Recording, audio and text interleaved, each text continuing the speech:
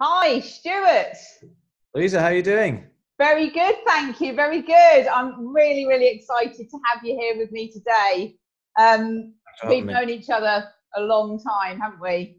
We Right have. back in your corporate days in Berensden, as it was called then, now Elise, where you're responsible for an awful lot of business. And I can remember the days when we had the odd social drink after work, and you were telling me about your dream to have your own laundry, and you did it. You Yeah. absolutely did it. So you took a massive risk, breaking away from corporate life, and you actually put your money where your mouth is, and you picked up a heavily loss-making business, and you spent 2.5 years working really, really hard to actually turn it around Yeah. successfully. And you pretty much just got there, and then lockdown happened.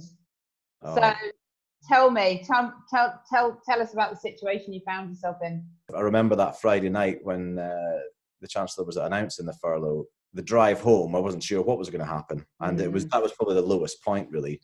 Not just for the business, but for the men and women that have really looked after us all the way through and worked really, really hard. We are. I know it sounds a bit corny, but we are quite a close unit. It's a little bit of a family. So I was really worried about everybody's rent and mortgage being paid, and myself. Very And stressful. and so once it was announced the furlough scheme, that gave me a bit of a sort of relief. But then a new normal happened, and it was then a 3-month journey of operating this business on a very, very different rule book. Yes. So tell me about that. What changed? What rules changed for you?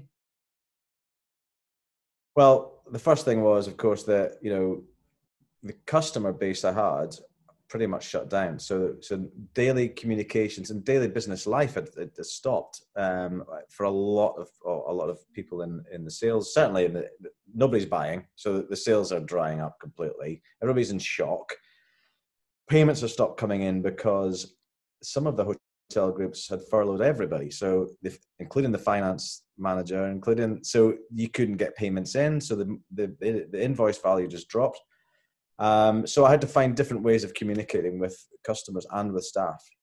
Very difficult, I can imagine, because well, it's very difficult to get hold of the key people that you needed to speak to. I'd imagine with everything kind of closed down, because you'd be used to kind of going to the hotel or the restaurant and speaking to them from there. So how did you go about that?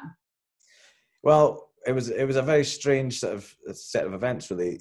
We still had a few customers, like I said, that were still trading, and myself and my two partners, we were delivering. We were out in vehicles, getting back to basics and actually delivering laundry services to customers, handballing it off, transit.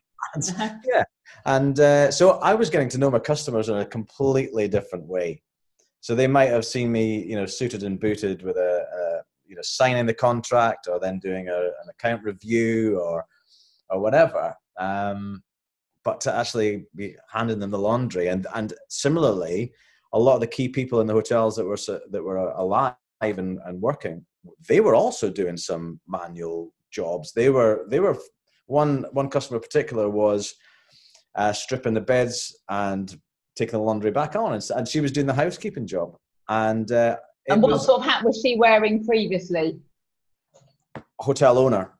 So Uh-huh. hotel owner with, I would say, probably circa 10 staff. And so these are different times, different conversations, and it brought us closer together. I mean, I can count on both hands the customers that were doing those kind of back to basics jobs just to keep survival. Yeah. And what sort of hat did you find yourself sort of wearing in order to try and support these people, almost to get their business back on track themselves? Much more of a consultative, approach, really. Just being helping them to reopen meant we had to think something other than just laundry. I mean, we're pretty good at that. That's what we do. But it was the wider hygiene point, and also even wider then, how can we help encourage consumer confidence in the market to be able to bring people back into the hotels to stay. So what is it? And I've so very open questions on, what are you thinking? How can we help in a different way? A certificate of compliance to hygiene regs, all that helped them feel much more secure about reopening. So and I think it influenced her supply chain, saying, well, if the laundry guy is issuing a method statement on cleanliness, what is the booze supplier or the whatever else supplier doing? So it felt to me like we were both in it together.